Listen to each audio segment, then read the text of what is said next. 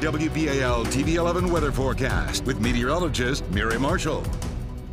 Picture perfect. That's the best way to describe today. Plenty of sunshine out there and high temperatures finally warming to the 60s. It is still 58 in Westminster, 60 now in downtown Baltimore, and 60 at BWI. Annapolis still reporting a temperature of 59 degrees. Winds are still coming in from the northwest. We've seen a 17-mile-per-hour gust in Easton, but for the most part, the winds have been lighter than what they were yesterday. High temperatures today, 60 to 66 degrees. That is a little bit warmer than yesterday, but still below average. Look at where we should be, 72 degrees. That's where our normal high is. We will have a few clouds moving in this afternoon. Look for northwest winds up to 10 miles per hour. So here's what tops the weather headlines. Below average temperatures, they will stick around for the next few days. High temperatures will remain in the 60s, and then a rain pattern is going to set up. We're going to see rain chances Thursday, Friday, Saturday, Sunday, even a slight chance for a shower left over on Monday. Right now, the skies are clear. We have high pressure in place, and when you look out west, we don't have to look far